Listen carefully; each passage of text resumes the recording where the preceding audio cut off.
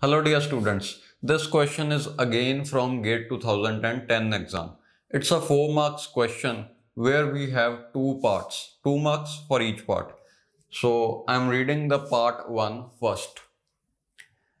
A computer system has an L1 cache, an L2 cache and a main memory unit connected as shown below.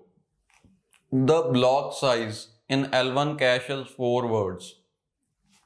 The block size in L2 cache is 16 words. The main memory access times are 2 nanoseconds, 20 nanoseconds and 200 nanoseconds for L1 cache, L2 cache and the main memory unit respectively. Then just have a look at this diagram. After it, they are saying, when there is a miss in L1 cache and a hit in L2 cache, a block is transferred from L2 to L1. What is the time taken for this transfer? Okay.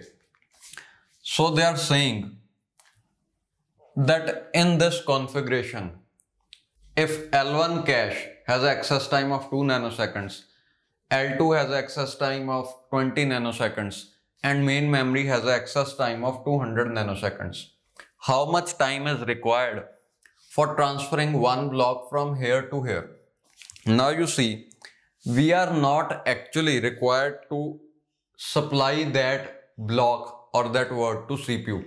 We are only required to find the time taken for transferring. Okay. Nothing is given about hit rate, miss rate whatsoever. Don't worry about such things. You just calculate the time taken to transfer a block from L2 cache to L1 cache. So now the confusion is, here block size is 4 words and here it's 16 words. Which one to consider? It will be 4 words. You will consider this block size because there is a miss in this cache. So you will bring one block according to this size, because obviously at end of the day it is going to be placed in L1 cache and any block that is placed in L1 cache will be of 4 words. Okay, so first confusion is cleared. Let's solve this one. So after that, we need to transfer a block from here to here. That means we'll read L2. That means accessing L2, so it will take 20 nanoseconds. Immediately after reading it, the data will be placed onto the bus. Bus is 4 words. Also, the data that we have taken from here is 4 words.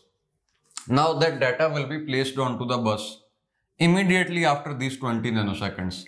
And this cache, L1 cache, will be given a write signal. That means this cache will copy everything from the bus. So that will be write L1. It's going to take 2 nanoseconds. So in total, these are 22 nanoseconds. So answer to the first part is 22 nanoseconds. Let me now read out the second part. It says, when there is a miss in both L1 and L2 cache, first a block is transferred from main memory to L2 cache. Then a block is transferred from L2 cache to L1 cache. What is the total time taken for these transfers? Okay. Now they are saying, first a block is transferred from main memory to L2. Then a block is transferred from L2 to L1. Don't worry about hit rates, miss rates and how much time will CPU be taking to access this data. No, they are just asking about this transfer plus this transfer, that's it. Let's now see how much data will be transferred from main memory to L2. It will be 16 words because block size here is 16 words. Okay, whatever data we fetch from main memory will be placed into L2 and L2 accepts a block of 16 words. That means 16 words of data have to be transferred. But the thing is, this intermediary bus is only capable of carrying 4 words. Here also it's capable of carrying only 4 words. That's actually not a problem in this case because we are always transferring 4 words only.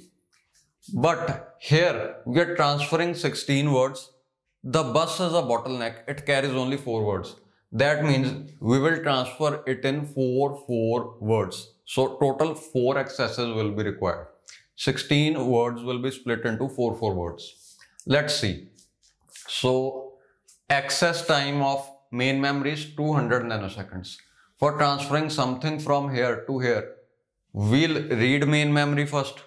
So this is actually L2 to L1 transfer. Now let's find out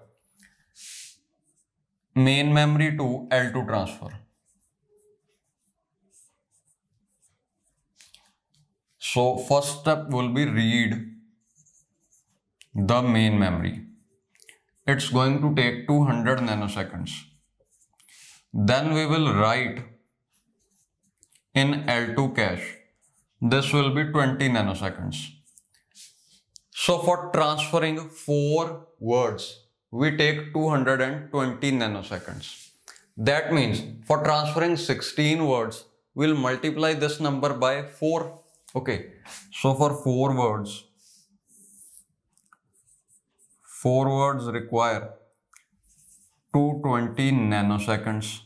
16 words will require 220 into 8 nanoseconds. Okay, this will be, into 4 nanoseconds. This will be 880 nanoseconds.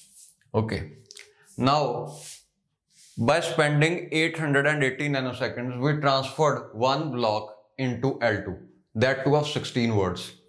Now a 4 words block will be transferred in L1. That means 22 nanoseconds. So total time taken in transferring a block from here, from main memory to L2, then L2 to L1 will be 880 nanoseconds plus 22 nanoseconds. So this one will be 902 nanoseconds. So answer to second part is 902 nanoseconds.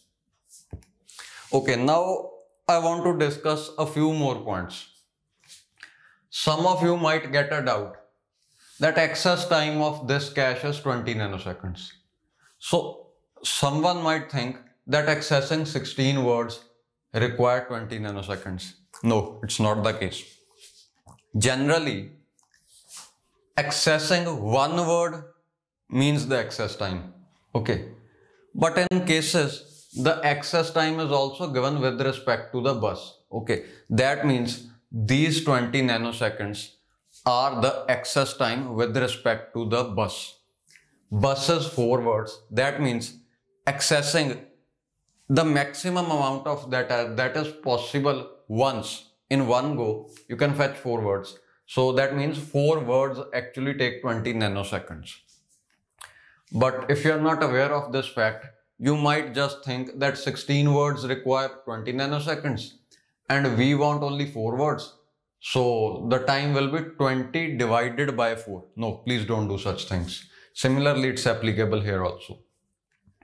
So yeah, that's it. So answer to second part is 902 nanoseconds and answer to the first part was 22 nanoseconds. Okay.